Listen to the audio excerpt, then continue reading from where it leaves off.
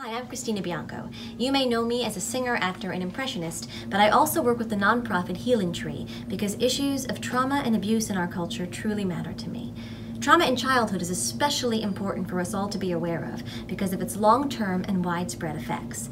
The CDC Kaiser Permanente Adverse Childhood Experiences Study, known as ACE, is one of the largest investigations of childhood abuse and neglect, and later life health and well-being. ACE categories include various forms of abuse, household challenges, and neglect.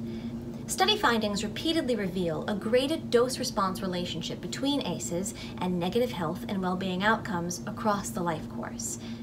Nadine Burke-Harris, MD, is a pediatrician known for her work with ACEs.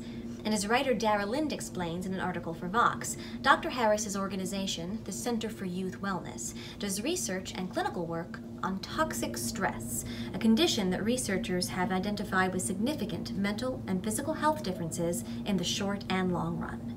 Harris and others have concluded that the key to preventing an adverse childhood experience from metastasizing into toxic stress is having a safe, stable, nurturing relationship with an adult caregiver. Dr. Harris says that toxic stress results from the exposure of children to stressful or traumatic events that activates the biological stress response in a significant way. Normally, when kids have access to safe, stable, nurturing relationships, those relationships and other factors are a buffer to this overactivation of the stress response.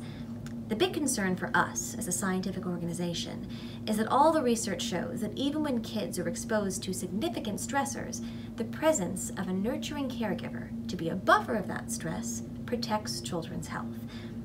What's interesting is that when parents hug or snuggle or give kisses to their children, it increases the release of oxytocin in the child's body.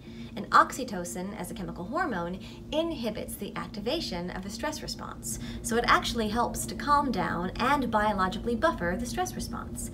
But if it's a stranger that you don't know, you don't get that same effect. When children are faced with high doses of adversity, in the absence of that buffering caregiving, what happens is that the stress response system doesn't turn itself off normally. And that leads to a condition that is now known as toxic stress, in which we have overactivity of a stress response and abnormal levels of stress hormones. And that changes the structure and function of a child's developing brain, their developing immune system, their hormonal system, and even the way the DNA is read and transcribed. So how we see that in the short term is that kids are at greater risk for infection, growth problems, sleep problems, problems with digestion, and increased risk of autoimmune disease. And in the long term, what we see is increased risk of heart disease, stroke, cancer, Alzheimer's, and other health conditions.